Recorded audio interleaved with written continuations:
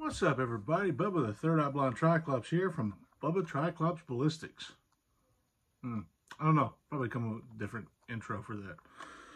But what I got here today is some product review, and just wanted to do this because there's something we're going to be putting these on that we're also going to be doing a review on, and wanted to bring this to y'all's attention.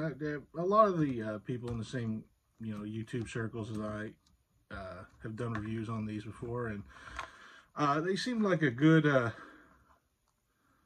product to try out and test out on this gun particularly. So go ahead and show you it.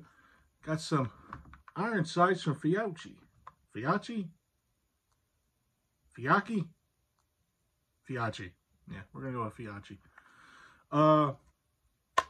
Now these are the S27 fiber optic backup iron sights with a Picatinny rail. And honestly, I gotta say, for the price that these things are, they're really well made.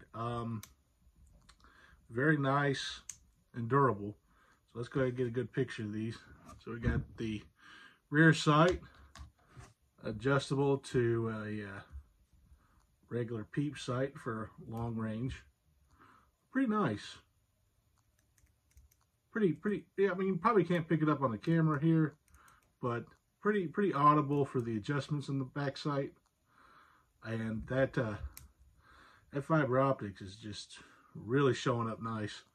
But they're they're flip up iron sights, so they're not anything too extravagant, but they're pretty nice actually. So they got the little Picatinny spot there on the back or on the bottom, so fit most rails.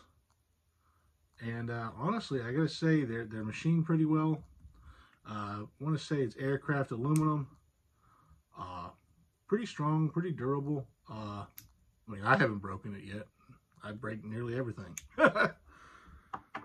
Here's a good look at the front sight.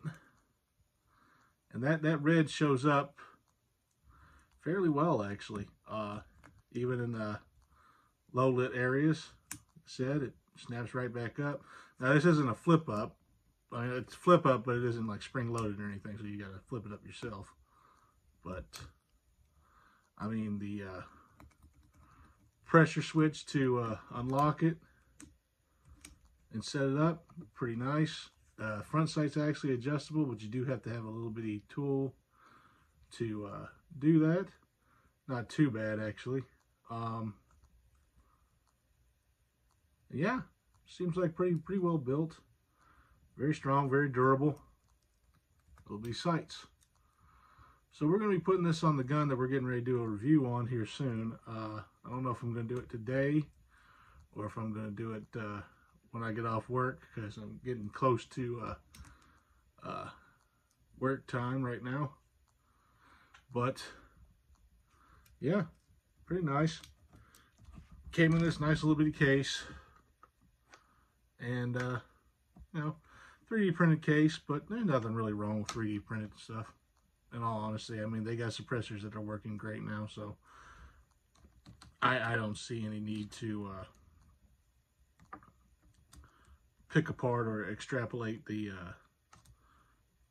3D printing industry, as some of them guys come out with some pretty neat stuff, especially that suppressor that came out. I don't remember who makes it. When I do, I'll let y'all know.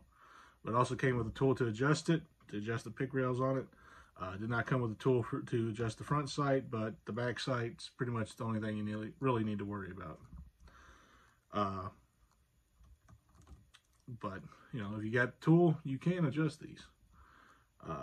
Looks like a simple, just press in on the little bitty tab on the button and then just kind of swivel it.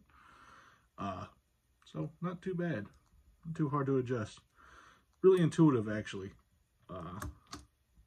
And I like the stuff that these cheaper companies are coming out with, stuff trying to compete with the higher end stuff. And I gotta honestly say, they're doing a good job. I got nothing to complain about. And we all like to get cheaper stuff, and you know, when you buy cheaper stuff and something goes wrong with it, I mean, you kind of expect it to happen, and when nothing goes wrong, you kind of impressed, you know. But definitely a better alternative than Magpul. Magpul stuff tends to get expensive, especially for just 2 little bitty lumps of steel that even a monkey could do. I mean, I could probably make my own, but not a bad price for them.